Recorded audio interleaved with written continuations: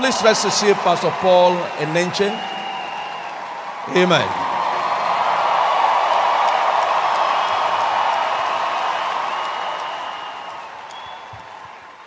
Hallelujah.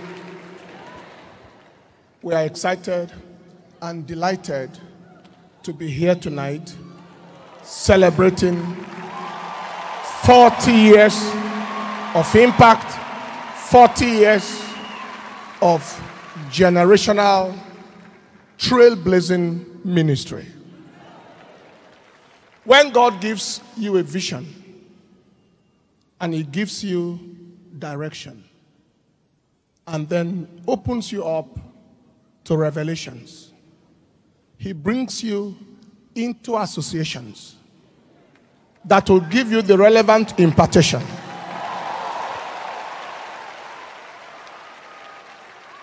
That takes you to your destination.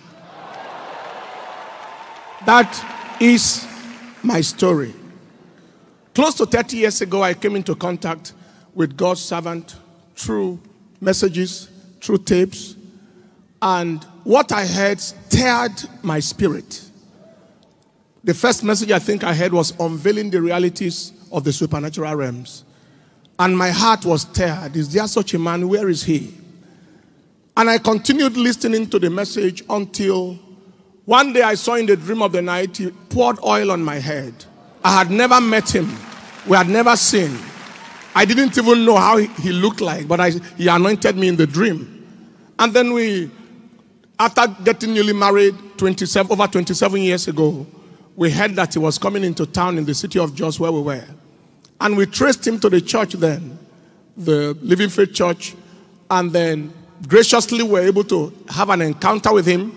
And I shared with him what I saw in the dream and how I had listened to several tapes, messages that changed and impacted my life.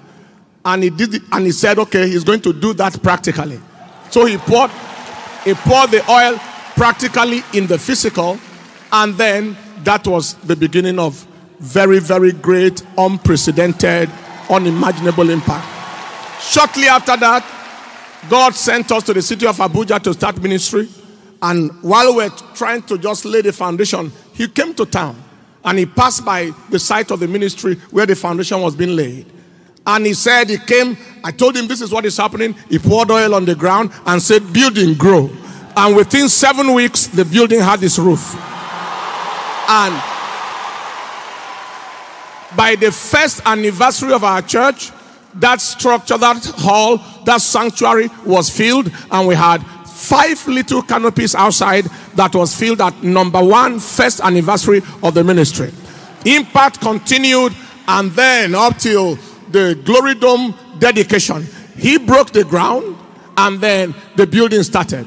When we had 10 days to the dedication of that building, 10 days, and he was coming to dedicate, we needed hundreds of millions if the dedication was to hold, and we had only 10 days.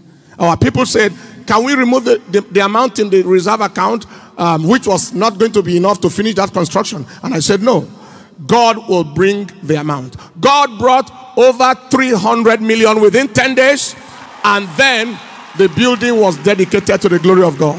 Today, the impact of this ministry by His mercies and true connection is global. And we want to give God the praise. Your connection determines your collections.